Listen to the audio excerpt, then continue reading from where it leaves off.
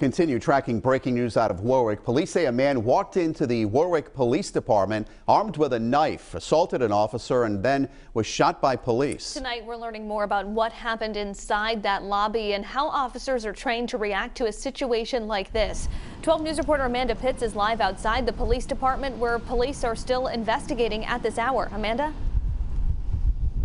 Well, Mike, Kim, police just announced a short while ago that suspect is a 29-year-old man who walked into that lobby with a knife and attacked officers, hitting one in the torso. Luckily, that officer's bulletproof vest is what saved them.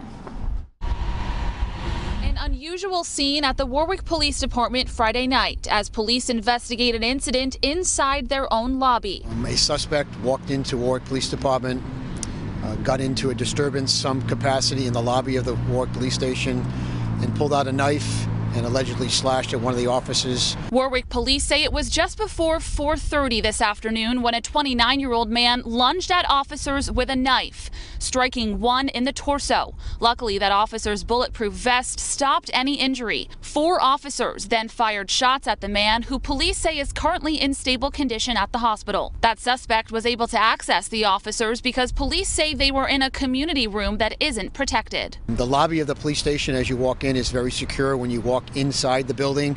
To the left of the building there's a community room, and it's my understanding that's where they run their roll call for spacing for COVID, and it's not as secure as you walk inside the building. Because this is an officer-involved shooting, the Attorney General's office has joined in on the investigation.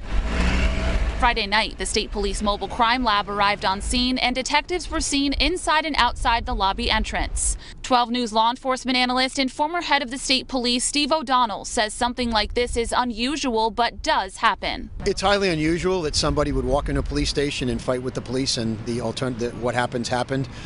But it happens. It's just another wake-up call for the police. I think the police are always on guard. On guard and prepared for situations like this. It could be somebody that's verbally disrespecting the police. There's a certain way of handling that with the use of force, but as soon as a weapon that's a deadly weapon, which is a knife, is pulled on the police, it escalates to deadly force right away, and apparently that's what happened in this situation.